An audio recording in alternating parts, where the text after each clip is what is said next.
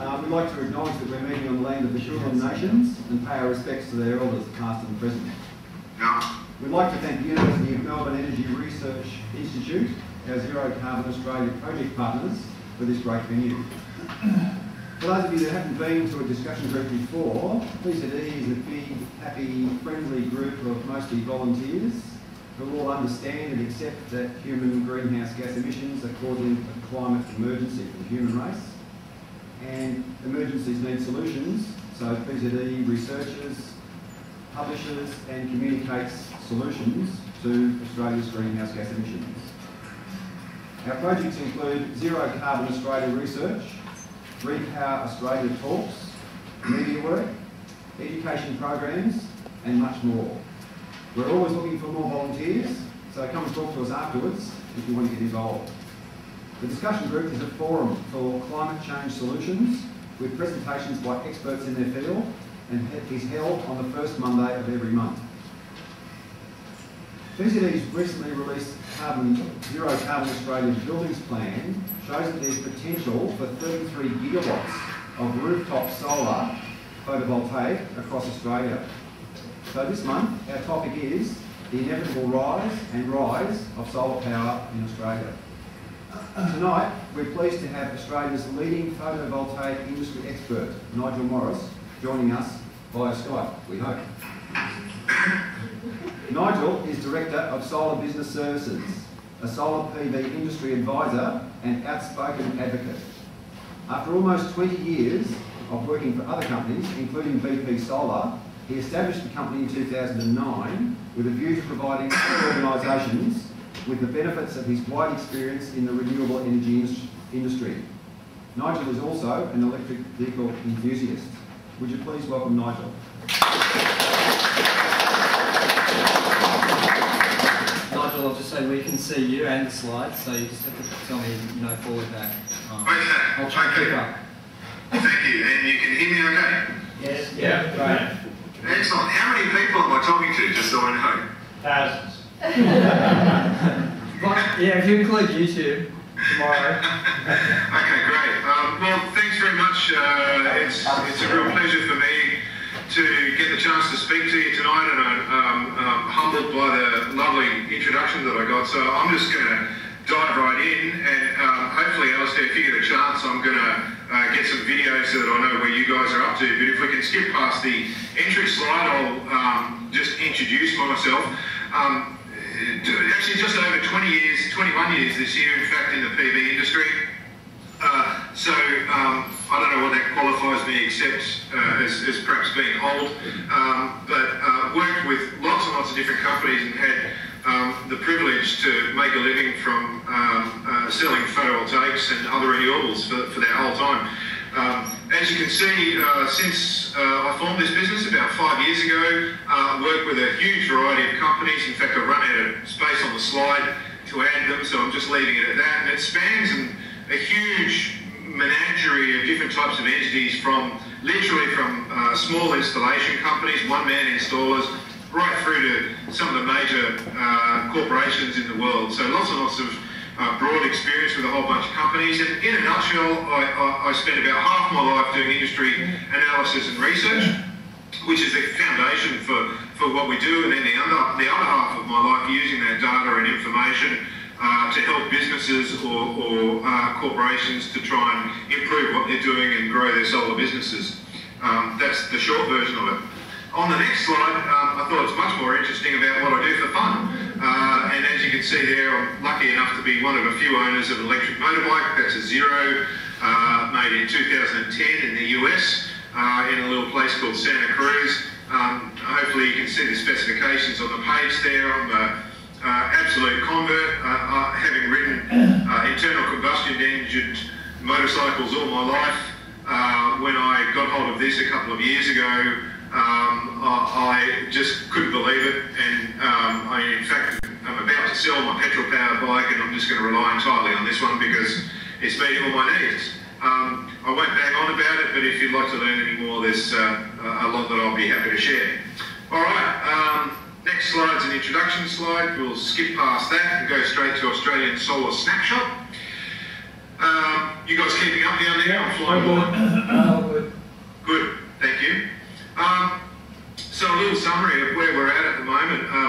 You know, incredibly, perhaps, Australia is in the top 10 of global PV markets, and although it may not seem incredible to anyone who lives in Australia because it's so sunny and electricity prices are expensive, we've been out of the top 10 for many, many years, despite all the great research and everything else.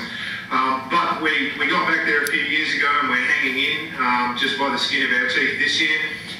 You can see all the stats there. I won't read through all the notes on my slides. You can see that, and I'll tend to talk around them if that's okay.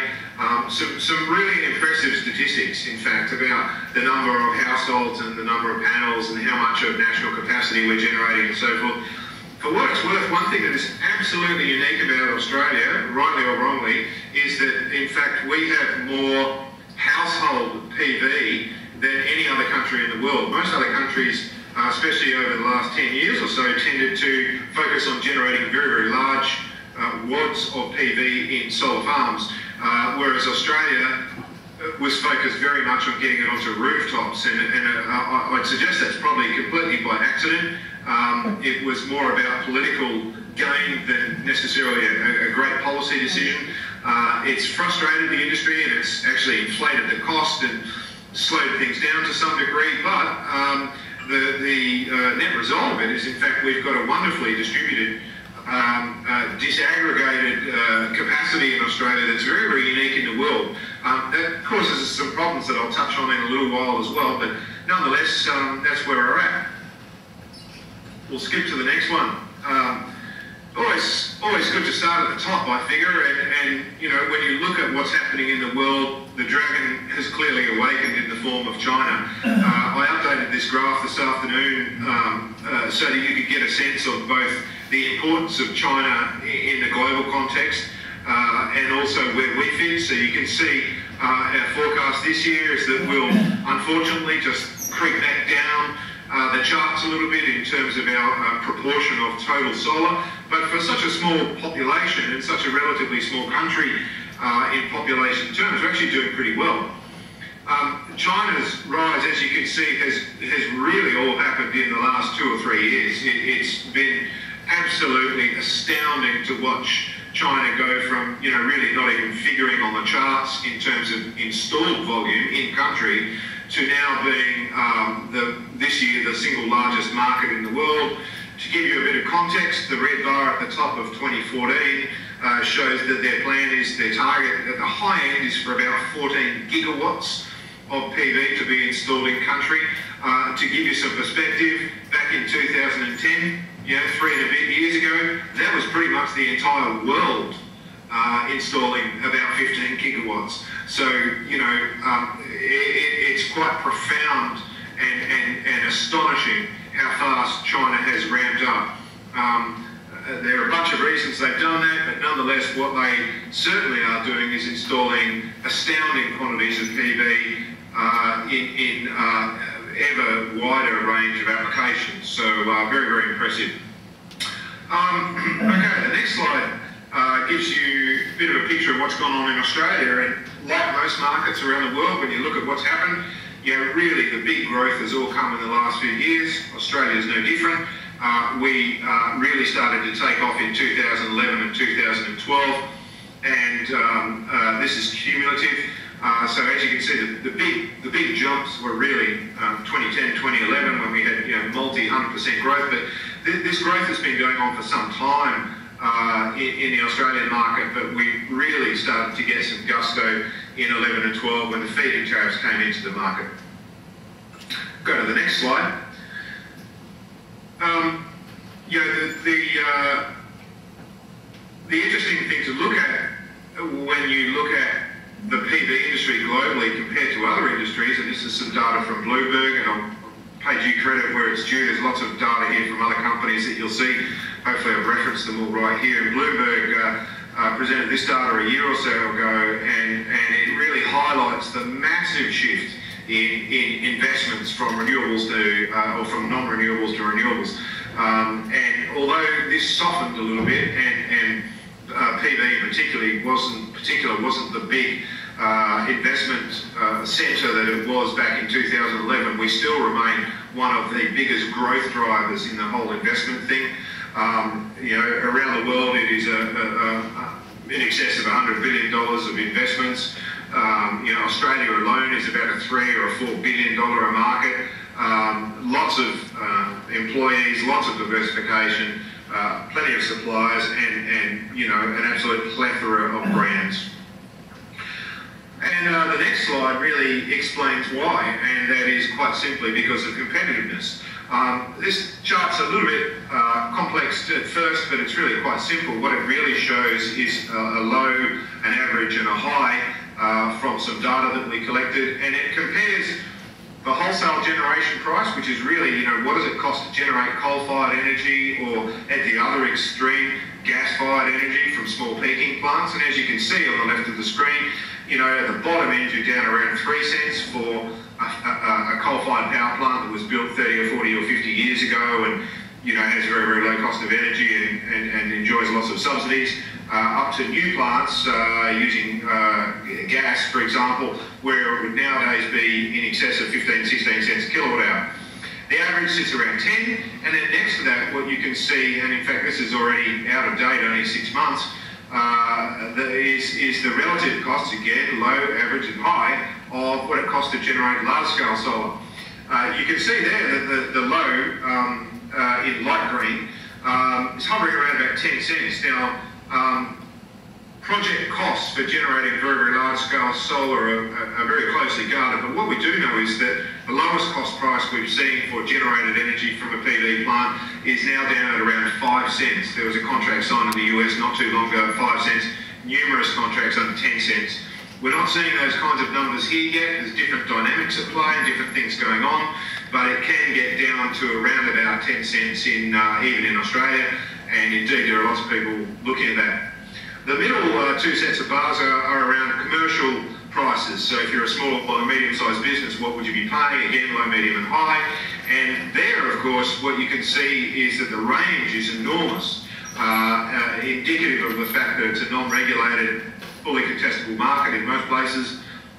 So the competition is ferocious, and pricing structures and deals are done all over the place. However, what you can also see is that commercial solar can really, really compete in some places. If you happen to have a customer paying the highest price and you happen to be able to deliver at the low end, you will be under 10 cents, clearly throwing, you know, perhaps 50 or 100 or 200 kilowatts on a commercial rooftop. So we can very much compete in that place, in that space, but not in every circumstance. It is very much a case-by-case scenario.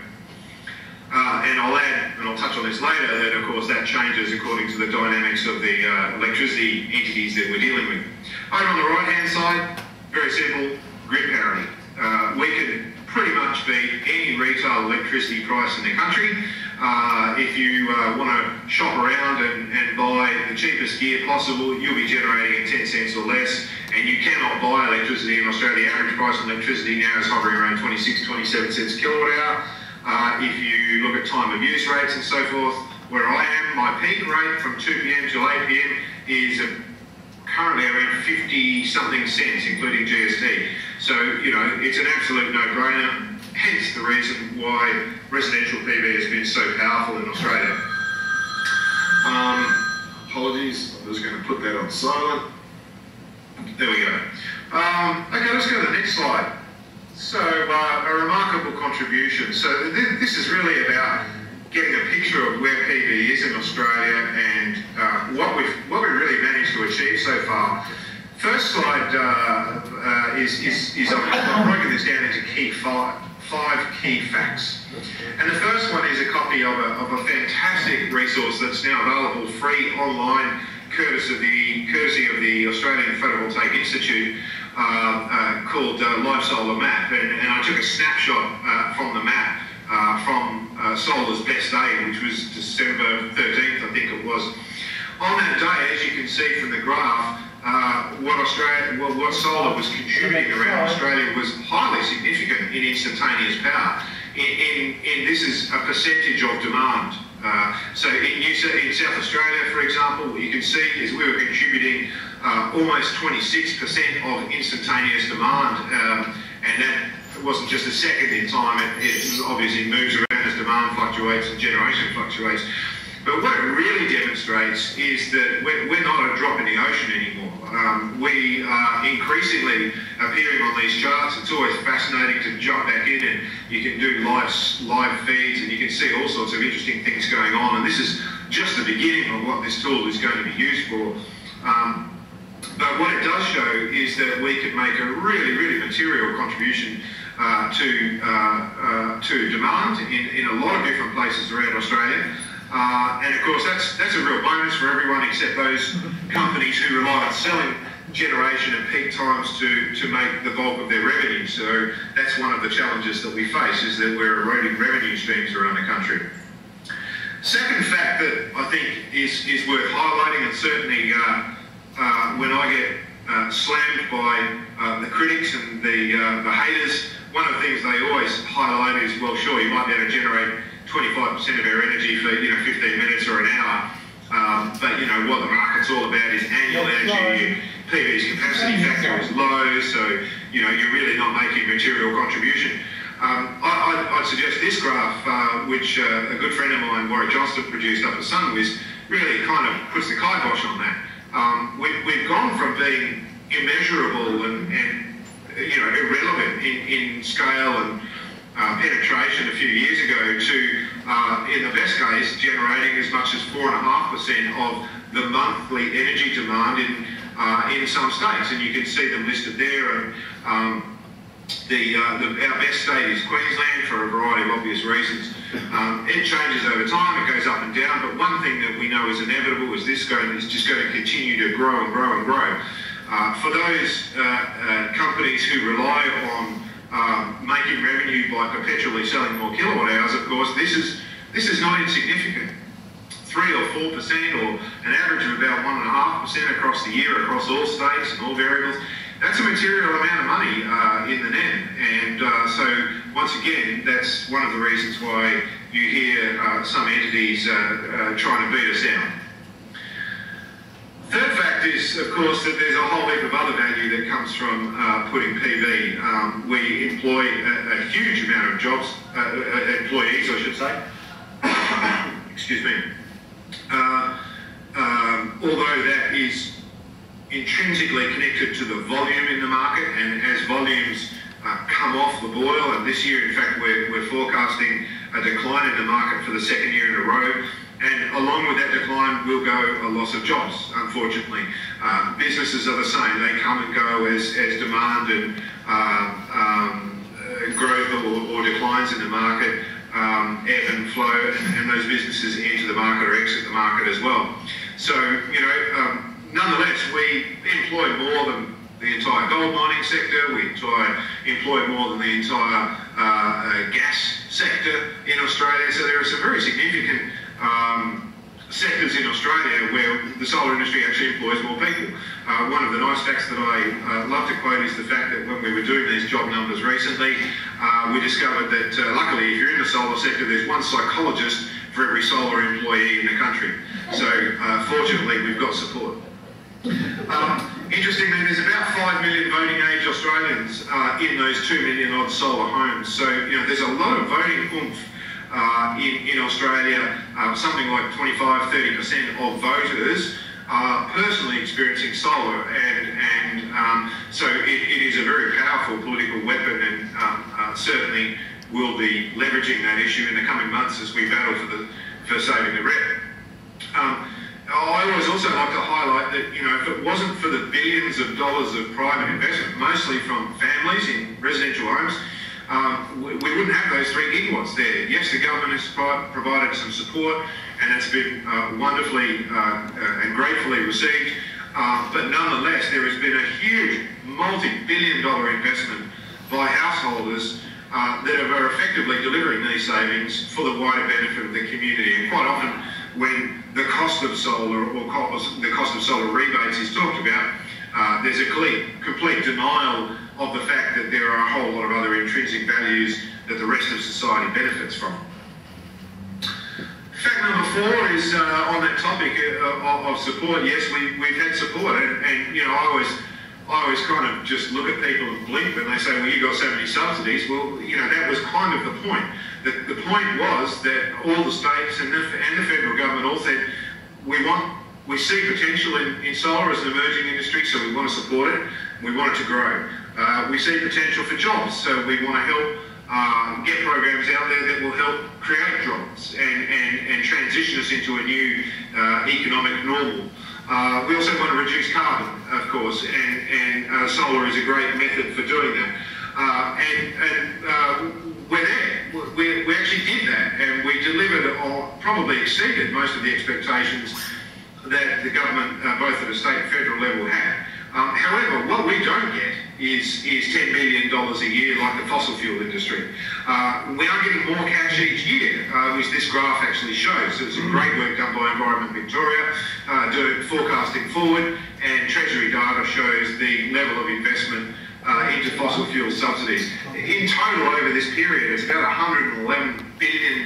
So we're talking about massive financial support, ostensibly for the same thing. They're important industries. They employ lots of people. There's jobs to be created. There's obviously no carbon reduction, but historically they've been an important employer and an industry that's been worth supporting. And next time someone says to you, well, solar only works because it gets subsidised, I'd like you to highlight to them that the fossil fuel industry only works because it also gets subsidised, and in fact it gets subsidised to a massive degree. Fact number 5, which is always a nice one, coming back down to the crux of it. This is a great one that Energy Matters produced earlier this year, and it shows the relative strength and weakness of different investment strategies. And as you can see, the top green bars are all solar investment returns, depending on where you are. Obviously, the sunnier and the higher the electricity rate is, the better the investment's going to be. But what you can see is that in virtually every situation, solar outstrips the returns that you can get from a whole wide range of different investments. Now, not every householder thinks like an investment strategist, but it is a really wonderful, simple way to describe what a great investment solar is. At commercial levels, it's a bit tougher, and as I mentioned earlier, it's patchier. In some places, it can be a very, very strong investment and deliver terrific returns. In others, it's a tougher proposition. But nonetheless, what you can see is that it has a great proposition. All right, let's dive into some of the challenges that we're facing, such as some of my kids face blowing up balloons. Underlying markets, this is a good and a bad thing, but this graph really shows you what happens when you take away subsidies. The big drop there was when the 60-cent tariff was taken away in New South Wales, and the 60-cent tariff was argued against by virtually everyone in the solar industry and the clean energy industry. We all said we don't need that much. It's going to create a boom and a bust, but for political reasons, it proceeded, and of course, as we predicted, it blew up and it ran away, and in the midst of a political cycle, it caused an enormous amount of pain. Nonetheless, a promise is a promise, and we successfully got them to hold on to that promise and to make sure that those consumers who invested their own money could retain that 60 cents, which they did, and the market was overhauled dramatically. And effectively now, if you're in New South Wales, you can offset by generating energy at the same rate as you buy. But if you start exporting energy, in the majority of cases, you will get nothing for it, absolutely zero. So that happened earlier. We had that tariff cut and that big dramatic change in the market earlier than any other state in the country. So it was a real litmus for, if you take away that support, what happens to the underlying market? Does it collapse? Is there no market, or is there some market? And as you can see, the market did come back. So the line post July 11 is really about the underlying market. There's a couple of lumps and bumps there as a result of changes to the renewable energy target that supports solar, so that caused another little spike there. But realistically, that if you average that out, you can see that there is a market, and it's perhaps 40 or 50% of what the market was even in a hyper-subsidised scenario. So does that mean we don't need support? No, it doesn't. We're battling against $10 billion of subsidies and entrenched vested interests. We still need support, and we're small and we're young and we're growing. However, what it demonstrates is that there is an underlying market. Indeed, when a similar change was made in Queensland, the market recovered even more quickly and came back to an even more, a higher level, even faster than what we saw in New South Wales. So we know there's an underlying market there. We know that even in the absence of hyper-generous support, the market will still continue to buy. So that's a great thing. Excuse me. The next slide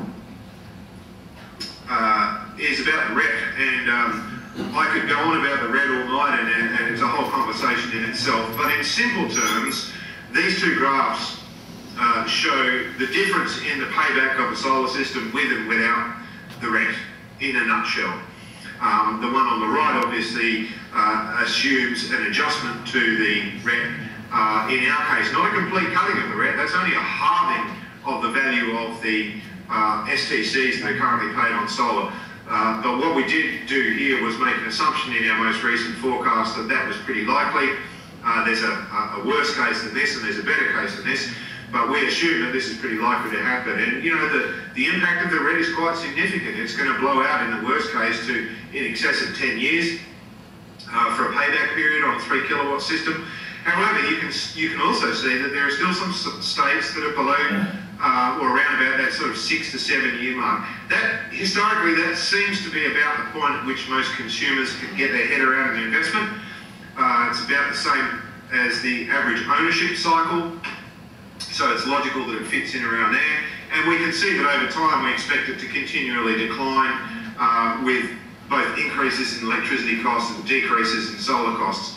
So as time goes by, we'll keep getting better and better and better, but the impact of the RET will not be to destroy the solar market, but it will set us back years and years and years, and it will certainly make life a whole lot harder for many, many people out there and be the cause of numerous businesses shutting down. So it's a very, very important issue for our industry right now. On the topic of the RET, the next slide talks about what we're calling the cumulative stack. One of the issues we have right now is when you look at the major mechanisms and programs and incentives and drivers in the market, and I've listed them there, there's actually about 8 major drivers in the market that ebb and flow and have different degrees of impact in markets. However, the issue that we're facing right now is that virtually all of them are under threat. Every single one of those programs has either been threatened or already shut down, or a promise has been made, or there's a review going on, or in some cases, for example, feed-in tariffs, they're pretty much already gone. So the big issue that we have right now is not that we can't even predict that the programs that are in the market are going to stay at the moment. In fact, the business as usual scenario is that most of these go or are cut dramatically, and the cumulative impact of all of these programs hitting us at once is a typical policy reaction to markets. I often talk about the pendulum of political favour, and it's swung in our favour in some past years and probably gone more generous than it needed to be. And in the last 6 months, it's swung all the way back the other way, and we now have virtually every program looking at being axed. And so often in political circles, the unintended consequences of that accumulation of programs is lost on policymakers because they tend to look at isolation in programs. So we have a lot of issues that we're facing right now beyond the RET. It is certainly the number one issue. And the only other one that I haven't really mentioned there, of course, is sentiment that's driven by leadership. And we've measured this before, and it is absolutely clear that when government and our political leaders come out and encourage consumers to invest in technologies like solar, believe it or not, consumers do listen. If they're being told that it's a good thing, if they're being told that it makes sense for the community and the environment and everything else, consumers feel buoyed by that, and they do respond. Alternatively, as we saw in New South Wales when we were most vigorously attacked by the government, when we beat them on the 60-cent issue, they attacked the industry and they created a scare campaign about solar, and in fact that created a whole lot of myths and fear in the community across a whole wide range of issues that solar was in fact a big problem and you should stay away from it. So the other thing that adds on top of this cumulative stack is the sentiment. The next slide, and I'm probably going to keep rolling. We started a bit late, so I won't dwell on this too long. But if you could summarise where the electricity market is in one single slide, this one by the Grattan Institute that they produced earlier this year is a great one. What it shows is really the overall picture of what's going on in the networks and the electricity industry as a whole. Firstly, what we can see is that the network companies, the guys who own the poles and wires, who are predominantly government-owned, have been making more revenue at a rapid rate and in perpetuity right back to 2005. They've been making more and more money and higher returns for a long, long time. What we can also see is that real wholesale prices, so that's the generation cost, has actually been falling in that same period. There was a spike in 2012, 2013, and in fact it's come back off again this year a little bit. But real generation costs have been falling, yet electricity prices are going up. Underneath that all you can see net consumption, and on this scale it belies the impact, but of course energy consumption has been falling somewhere around 5 or 6% each year for the last year or so, so it's pretty significant again in energy terms. And add to that the fact that retailer profits have been increasing, and you really get a pretty clear picture of the dynamics of what's been going on in the market. I won't dwell on that too much because I think that's a great snapshot of the entire state of play in terms of what's going on.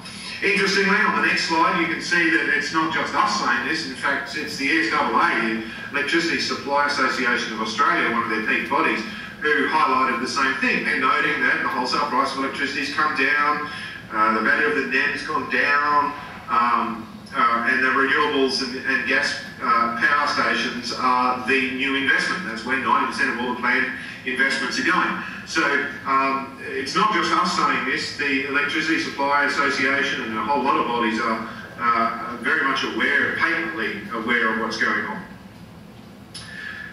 Next slide, focusing on a little bit more on PV specifically, I thought it was kind of worth talking just a little bit about where we're at in the world of PV.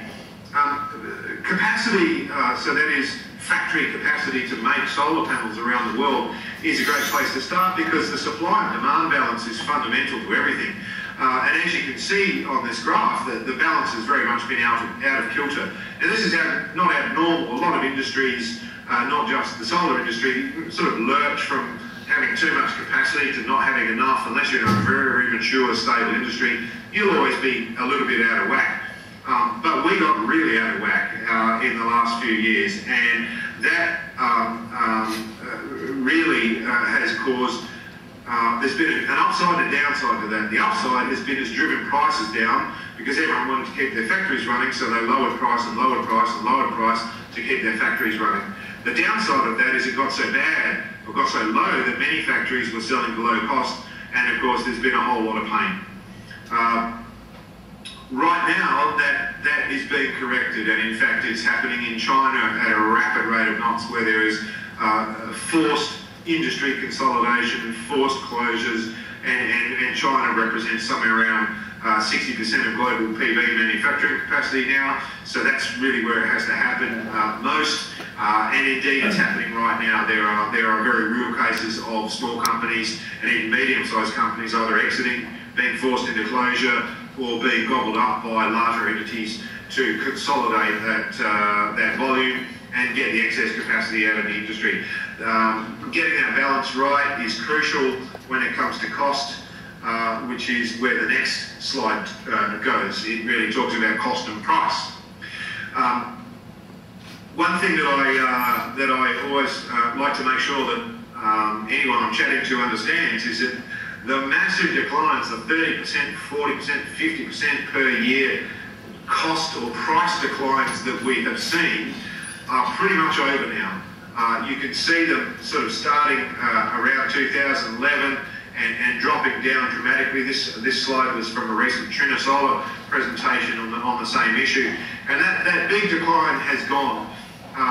The learning curve says that prices should fall by 20% for a redoubling of capacity, and of course we can't double capacity. We've still got excess capacity, so we can't reasonably expect prices to fall anything like what they had historically fallen, firstly. And secondly, of course, as you can see from this graph, underneath here, the red dotted line is an assumed cost point. So the line above is really the average selling price, and then the red point is a cost point. And so as you can see, around 2011, effectively the entire PV industry was selling at cost or below.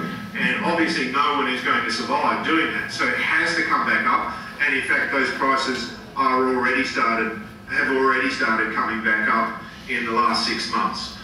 There's more dynamics than simply at play than simply the ability to throw a price up. And there's some future things that we're going to come across that Trina highlighted, for example, out in a few years' time. The cost of silver could in fact be one of the major drivers of PV price, because it's going to become an increasingly important component of the makeup of a solar panel. There is silver used in the construction of a solar panel. And you know, if, for example, the spot price of silver goes through the roof, then we're going to be faced with increasing costs. And as silver becomes a larger proportion of overall costs, it can actually significantly influence the price. So we are going to see huge cost declines. We're going to see incremental declines, and in fact, we'll probably see some increases unless consolidation and scale offsets those increases by reducing some costs. The next slide really gives you an Australian context on this picture, and what it shows is not only that cost decline in more recent terms, but it also shows the double impact in terms of foreign exchange. As you would all well know, our currency has moved around dramatically over the years, and what this chart shows is the changing trends between the Australian delivered price of a PV module indexed against other currencies. So you can see, for example, that although the blue line, the euro dollars per watt, has been relatively stable for the last year or so, the Aussie dollar has affected PV prices in Australia by creating spikes and peaks and troughs, and we've crossed over the US dollar a couple of times, and currently we're in a quite a flat place, which means that we're currently paying more for PV just because of the foreign exchange rate than we were just a few months ago. The next slide talks about profitability, so that's really the sum of those previous things we've been touching on.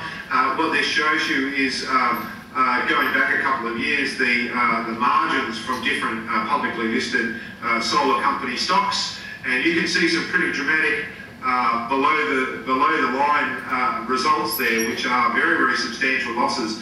Now, losses aren't necessarily a bad thing. In the medium and long term, many companies make losses because they have a longer term vision, they have a longer term plan. However, it gets to a point where the losses can become so big that they're impossible to recuperate, they're impossible to dig your way out of. And there are some very, very big numbers at play here. So that just gives you an idea of what life has been like in the last few years in the world of PV. It has been a perilous place if you're a PV manufacturer, with declining margins, even at the best, in the best performing stocks, and certainly the worst ones have been in a real mess. All right, let's crank it up a notch and look at the future to round out for this presentation. One thing that we can see from the future is that change is inevitable. The death spiral is the next slide, and what that really highlights, you may have heard talk of the utility death spiral, and one thing that is clear, and this is utilities, not only observers outside the electricity industry seeing it, but it is absolutely essential that utility companies either evolve or perish. They have no choice. The market is changing around them, and they cannot continue to operate their businesses and do things the same way they have done them for the last 50 years. They can block and they hold enormous power, so they can slow things down and they can control things and they can skew things a bit, but what is absolutely inevitable is that consumers want more control over their energy costs. They will increasingly affordably be able to generate their own energy and take control of their energy costs by generating energy with solar.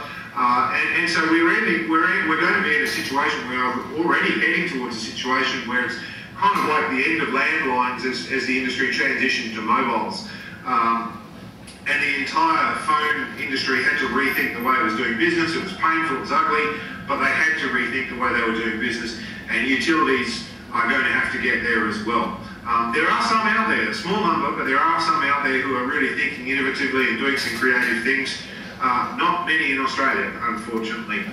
Competition is already driving this, and what we're seeing is some of these more innovative utilities coming to Australia and pushing the envelope a bit, which is going to help drive things, and I really welcome that competition from innovative retailers and other players in the electricity industry, because they're showing the old school how to do it. For what it's worth, one of the big challenges that we have, just using New South Wales and Queensland as an example, is that about 15% of state revenue comes from the electricity, either ownership of mines and coal royalties or revenues from distribution and transmission networks. So that is a very, very large proportion of state budgets. So you can understand the very real concerns that exist in government, and state governments particularly. They can't simply go, okay, yeah, blow it, we'll just go solar and give up on our coal-fired power plants. They can't do that. They have to completely restructure the way they operate their state budgets and where they get their revenues from and how their businesses operate, and that's going to take quite a bit of time. So, in fairness to them, they have some very, very big challenges. The next slide, however, shows that it's absolutely inevitable because we are increasingly competitive and are simply going to be there. Bree and Abera are government forecasting bodies, and it was great to see that they finally updated their forecasts a year or so ago. And what you can see on the table, circled in red, is their estimates of what the cost of solar PV is. And as you can see, heading out only in 8 or 10 years, they predict that at the low end, solar will be the lowest form cost of energy, bar none, in the entire Australian marketplace. So that's cheaper than every other form of energy that they could think of, including coal. Of course, you've got old coal stations and coal assets that have been around for a long, long time. And they operate under a different structure, but this is the new levelised cost. And what it shows is that PV, even in the eyes of a very conservative body, is highly, highly competitive, is going to continue to be even more so as time goes by. The next slide really talks about where we're heading, and storage is something that comes up again and again and again, and every time I talk to a utility or a retail or a distributed network owner, the one thing they start to look a little bit freaked out about is storage. And they can see that that's the big game changer, and it's not far away, and in fact it's probably going to arrive before they expected it. What that will look like, we don't know yet. It may look like batteries, it may look like electric vehicles, it may look like hot water tanks, and storing, using PV, just as an example, using PV to dump energy into an electric hot water tank is something that people are already doing, and that is a form of storage. And with the cost of PV panels where it is today, that actually stacks up pretty well economically. It's not the most efficient way to generate hot water, but it is a very economical way to generate hot water. And so we don't quite know what this is going to look like yet, what the storage market is going to look like. Australia is going to be different to the rest of the world, again, because we have so much distributed energy in small residential situations that makes us highly unique. Around the rest of the world, we've seen some very, very large-scale storage systems installed as grid support. We're probably less likely to see that, although there have been some trials happening in Australia on that as well. But really, where Australia could uniquely head is in smaller distributed storage systems. Although, of course, there's a cost and a complexity that comes with that. Excuse me. Won't be easy. It's going to have some complexity, but I actually spoke to one of the leading companies who are selling storage systems just like this every day, and it's happening already. There are systems around the country, and it's only going to increase. Last slide, just to conclude for you, is a little bit of a summary. And, you know, this market is often referred to as the solar coaster. It never stays still. It's never steady. It's always up or down, and you've got to have a strong gut to survive the ride at times. And indeed, you know, this year is probably going to be a dip. It's going to be a pretty tough year. Nonetheless, we've just completed our latest industry forecasts looking at the future, and we can conceivably see 10 gigawatts of PV up from today's 3 by the end of 2018, only 5 years away from now. You know, that will put us at 20% of national capacity, which is very, very substantial. That would hypothetically suggest we could have instantaneous penetrations of 60 or 70% in some parts of the country, if we take South Australia as an example. So we've got a lot of technical issues and control issues that we're going to have to sort out to get solar happening at this rate. The potential is enormous. Just looking at untapped commercial rooftops, we know that there's something in the order of about 60 plus gigawatts of rooftop potential, so enormous scope for commercial rooftop. We really haven't penetrated that market yet. There's a beautiful fit between the generation curve of solar during the day and the demand curve of businesses during the day, so that's a logical place for us to head. And you know, it's never easy when you're a disruptive technology, but things are happening increasingly quickly. It's going to keep rolling. We've got some big issues we've got to face. Our price decline will keep coming. Our growth will keep coming. But I also like to stress that we're not a silver bullet. We're a great part of the energy mix. But there's a whole lot of other fabulous technologies out there that need to be part of the mix. Diversity is really key, and a really healthy, diverse mix of renewables can definitely take us towards 100% renewables. I have no doubt about that whatsoever. Last slide has got my details on there. I've talked and talked and talked. I need to get a glass of water just to quench my thirst, but I hope that has been helpful and of interest to you, and happy to take questions.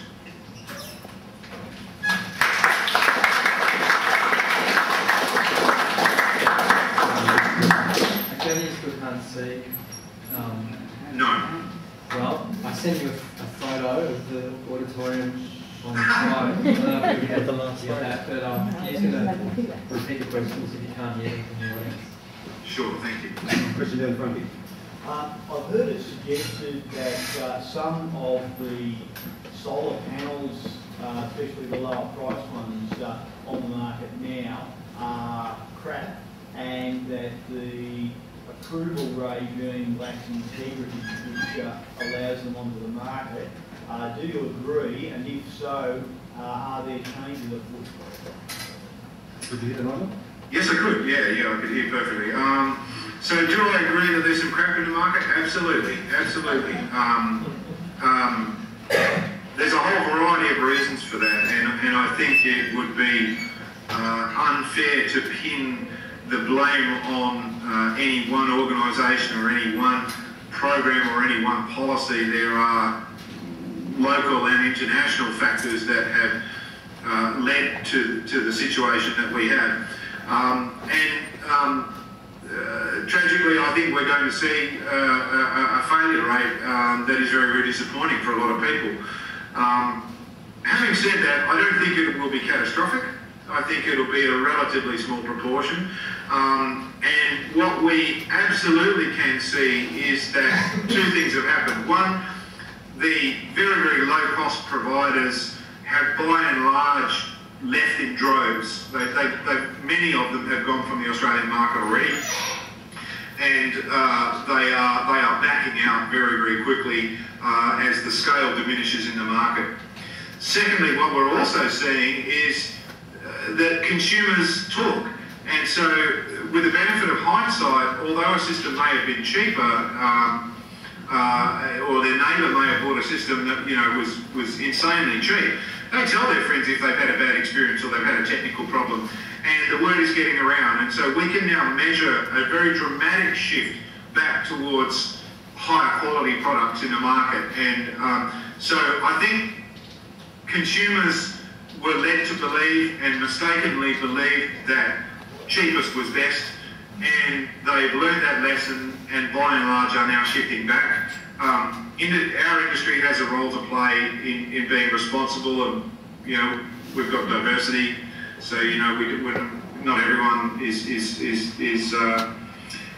doing the right thing. The vast majority try hard, and consumers also have to take some responsibility and remember the old adage, caveat emptor, and that if it looks too good to be true, it probably is. Okay, good on. There's a lot of policy coming out of the federal government at the moment saying that by getting rid of the rate that energy prices are going to be a lot cheaper, there's going to be more jobs, children are going to get better learning results, old people will, hair, Yeah, up for that. Can you maybe put a few, some thoughts and facts around if the REIT goes and said it does come back, whether there will be any material savings, in energy prices to consumers, and whether that will make a material be a material issue in terms of manufacturing costs or job costs. Because any of the numbers I've seen, they've been taking their playbook from Grimm's Tales, and other fantasy stories. Yeah, absolutely. There's been so many lies and absolute distortions of the truth on this issue, it beggars belief. The simple fact of the matter is the cost of the RET, and I don't have I'm swimming in numbers today, so forgive me, I don't have the numbers off the top of my head, but the combined total cost of the RET is something like about 3% of the cost of a typical electricity bill. So that's the first thing to understand, is that when you break down an electricity bill, the cost of the RET is the single smallest component of all the components in the electricity bill, bar none. So how you can conceivably suggest that there'll be a material change in the cost of electricity when you're messing around with the lowest common denominator is just incredible to me. Secondly, the cost of the RET was always set to ebb and flow, and in fact has been declining for the last 12 months. The SbS scheme in particular, for the small scale stuff. And it's set to decline again each year for the coming years. So the cost of the RET was already going down as a proportion of electricity bills. However, when you look at some of the other costs, when you look at retail costs, they're going up. That's the profit that retailers are allowed to make. When you look at network costs, they're going up. So, it's the biggest beat up I've ever seen, to be honest. It's just incredible to me. So, will there be material reductions in price in Australia? Yes, there will, but that's more to do with the fact that there's huge political pressure to keep prices down, and there's also we're at the end of a very high period of investment in networks. So prices, if everything was equal and prices stayed flat, then there would not be a material reduction by taking away the rent, and indeed not even the carbon price. In terms of the average consumer, it would be immaterial. A couple of dollars a month, I would suggest, which is immaterial. So the answer is no, it's not material, and there are other factors that are driving it up or keeping the pressure on prices down. Before you go to the next question, can you bear with me while I get a glass of water and turn the light on, because I can see it's getting dark. Go for it.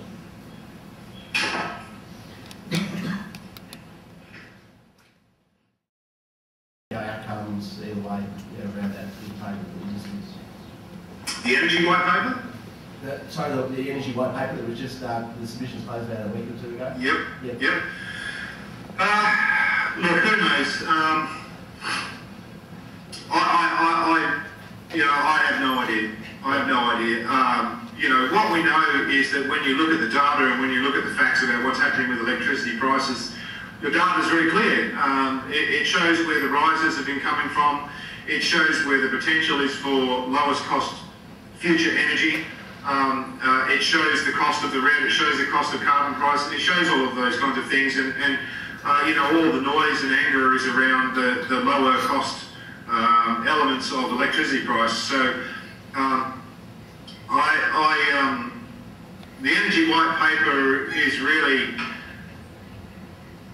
it may have some useful information that comes out of it, but the implications of it will depend entirely on what's politically expedient and important as a result of its publication.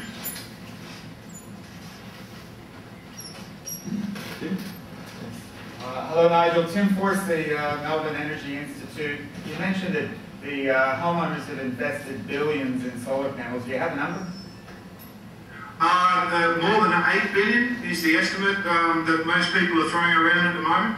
Great, thanks. And also, you haven't made any comment about alternative ways to finance solar panels for people like leasing, etc. How do you see that playing out in Australia? Yeah, look, that's a really interesting part of the market. It's been growing slowly but steadily for a couple of years. Unfortunately, it's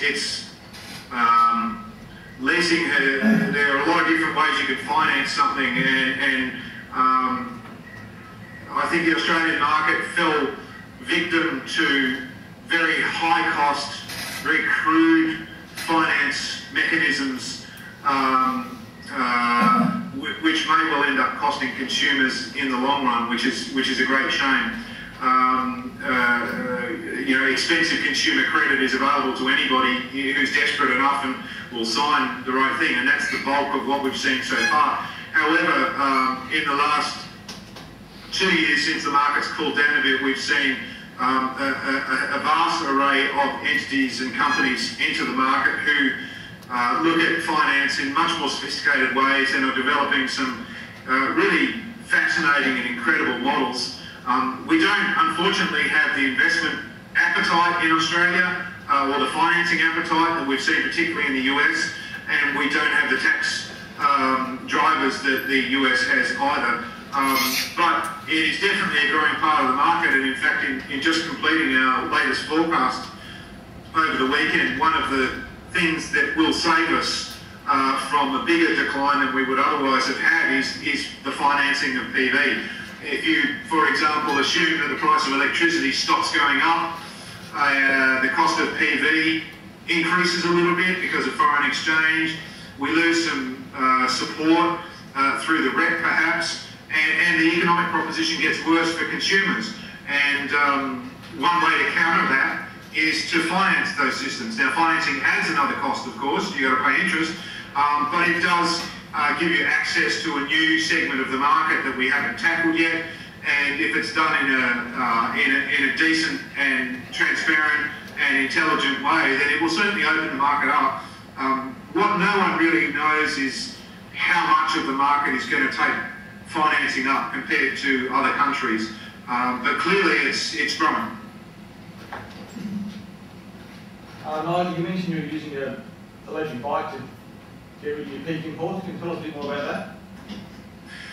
Yeah, look, I'm not using mine yet. I've done a couple of little experiments, but I get 60 cents on my tiny little solar array, so I have to be careful what I do and don't do.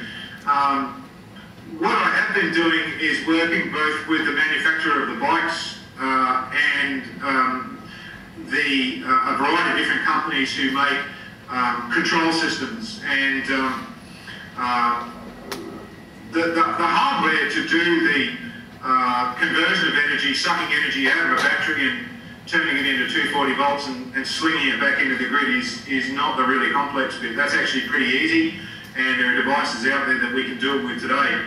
The hard part is actually having a really intelligent, intuitive and user-friendly control system that allows you to manage load, monitor what's going on, manage the either generation or discharge of your electric vehicle, and do that all in a relatively easy and reliable way.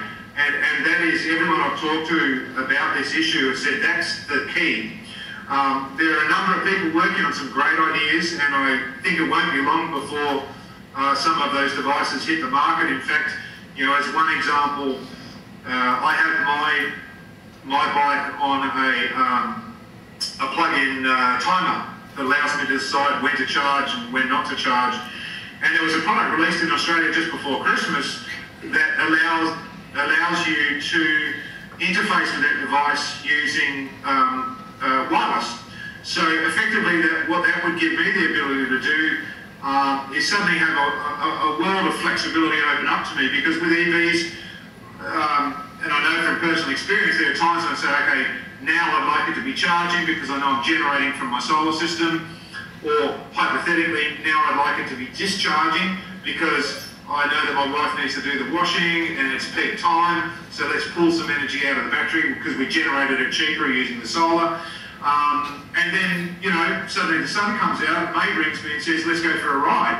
And I say, well, geez, I need to get the bike back on the charger and I need to be able to do that quickly and give it some controls. And lo and behold, this device hit the market last year where I could actually do that using a voice command via my smartphone. So it's devices like that and the control technology that are really the key to this. There's a bunch of policy stuff that we have to get right as well. The network guys are not interested in this yet, but they can see it coming, but they haven't developed the regulations and controls yet. So, you know, you can't buy energy off peak, fill up a battery, and then discharge it into the grid at peak, for example. And for logical reasons, you know, they don't want you gaming them. It's okay for them to game us, but they don't want us gaming them. So, yeah, we've got to work through these kinds of issues. But I think it's actually going to happen faster than we all expected.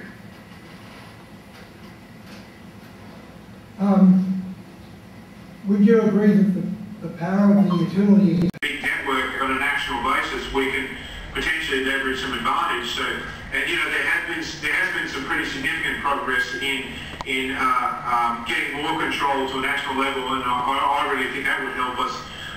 It takes away from the state budget issue as well to some degree, and you know that at the moment is one of the biggest issues that we've got, is that it's, you know, electricity is contributing so much to state revenues that, you know, you can understand why the states don't necessarily want to tell us everything that's going on or hand it over. Great. In an ideal Australia, what do you think the energy company should do? Wow. In an ideal Australia.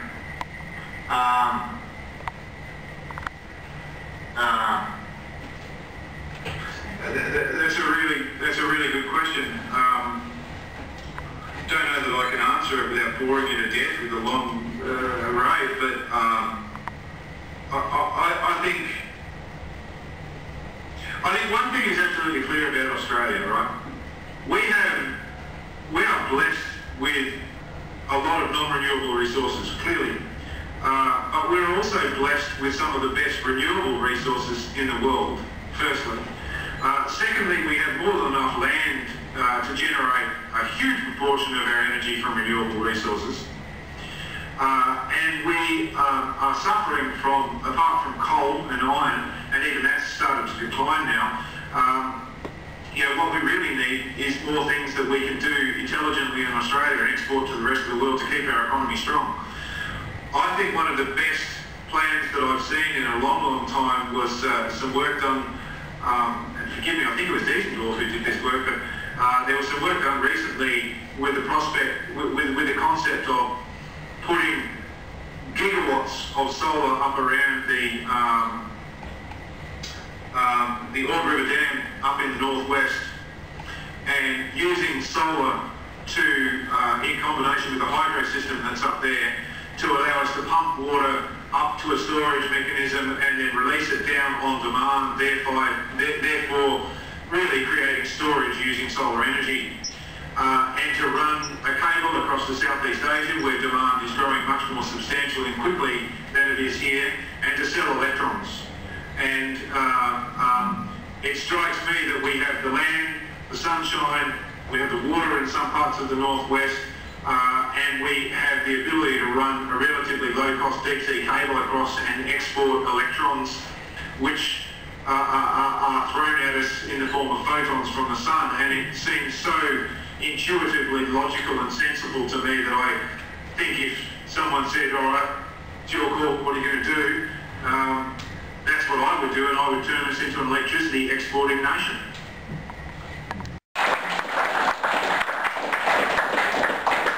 Thanks for coming along. Okay, so although I said that BZE was full of volunteers, it still takes a bit of money to turn computers on in the office, and we do have a few paid staff, and I haven't heard yet that we've got enough money to print the high-speed rail report. So if you think that BZE sounds like a really good organisation, spare a few dollars. There's a donations tin out there on the table, or you can sign up and become what we call baseload supporters, and that's where most of BZE's income comes from. Just regular people donating. We're not talking industry or politics. Keeps us independent. We can say it the way it is. The next meeting will be on Monday the 7th of April. I can't tell you who the speaker will be at this stage, so pay attention to your emails. In May, on the 5th of May, David Crowley will join us in person to speak about the latest climate change science. And that's it from us. Thank you for coming.